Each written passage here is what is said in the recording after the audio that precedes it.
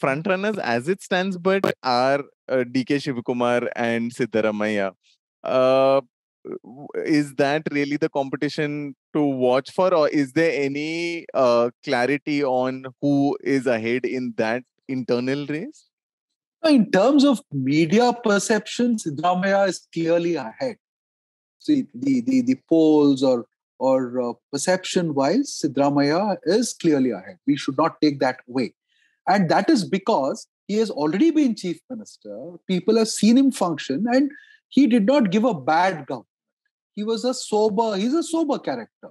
And also, there is a certain kind of combination in DK and Siddaramaiah, which is DK is an Okoliga and Siddaramaiah is a backward class person.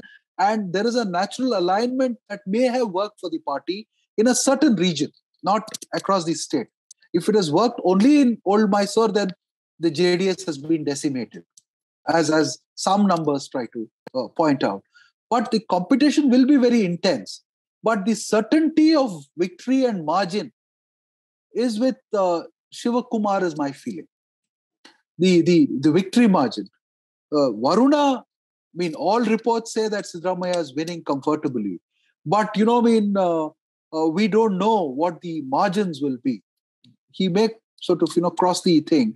But comfortable is, again, a very relative term because, all these elections have been small margin elections. So we have to, Siddaramaiah is in the play, certainly in a big way. But the infrastructure and money and coordination and ability to keep things together is all with Shivakumar.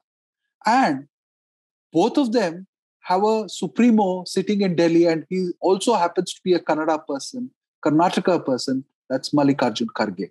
So I will go with this argument that it will be Mallikarjun Kharge who will take the final call.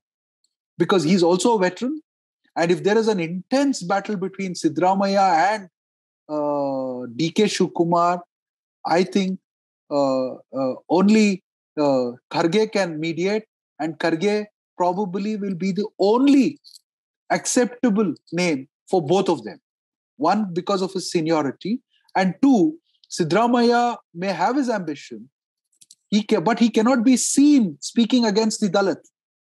That will wipe him out completely. Same goes with DK. And DK, to be fair to DK, has already said, if Kharge becomes the chief minister, I am willing to work under him as a deputy chief minister. So that we don't know where that would leave Siddaramaiah.